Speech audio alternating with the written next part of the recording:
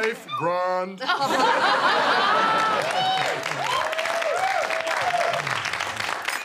But, Daddy, what if the bank finds out they made a mistake and they want all their money back? That's why we buy perishables. They can get it back all right, but do they really want it? Yeah, who'd want Daddy's tuxedo back after it's been on his body?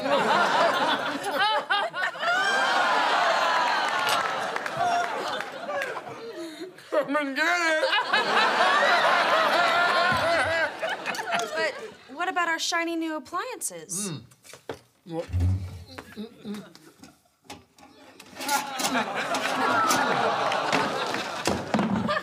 not new anymore. Now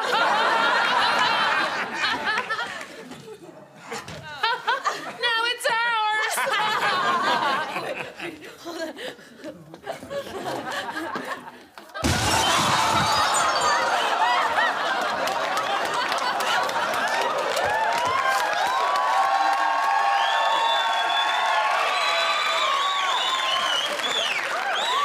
Now it's ours forever!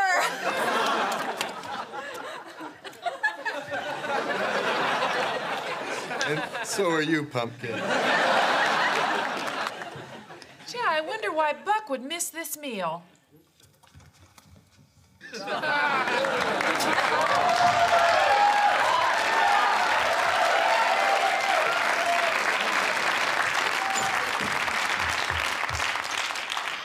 What's going on here?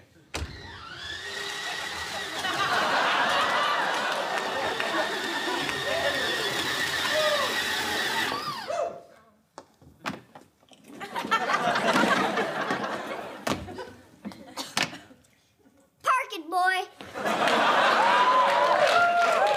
Come, my dear. Gee, Bud, big news. Not as big as mine. Family, I'm moving out. I'm going to Tremaine University and I'm gonna live on campus. I got a $25,000 grant. Peg, this run of luck is unbelievable. He got $25,000 too. What are the odds? Al. No, not now, Peg. Oh, my boy just got into a big-time college, and time for him and his dad to have a little talk. Personally, though, I never wanted to talk to my dad. Well, I'm not really like a dad, more like a cool older friend. You know, son, I know you were always proud of your old man. You bet, Dad. Nice mashed potato steak.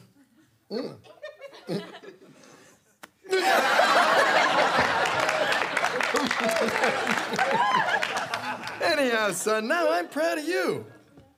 Well, you were never a great athlete in high school. God, it must have been cold there in my shadow. But then I thought I'd give you more time for the chicks. And your personality killed that. And you brought home report cards with all A's. I didn't say anything at the time, but then I was truly ashamed. A boy getting all A's, you know. Boy, I hear about that from the boys down at the barber shop.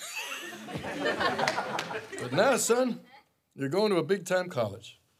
And you're gonna get a chance to do something that I've only dreamed of.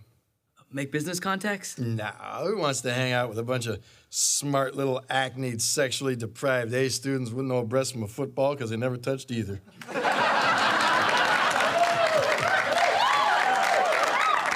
You know the type I'm talking about, son? Yeah.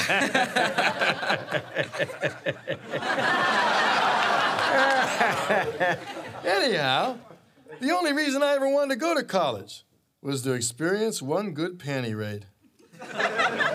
And now you're going to do that for me, son. But, son, heed your father's advice. Stay away from the big panties. You'll see enough of those in the shower rod after you're married. Go for the little ones, boy.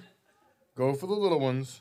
Because you don't want a girl who wears big underpants. Because a girl who wears big underpants has big stuff under her pants.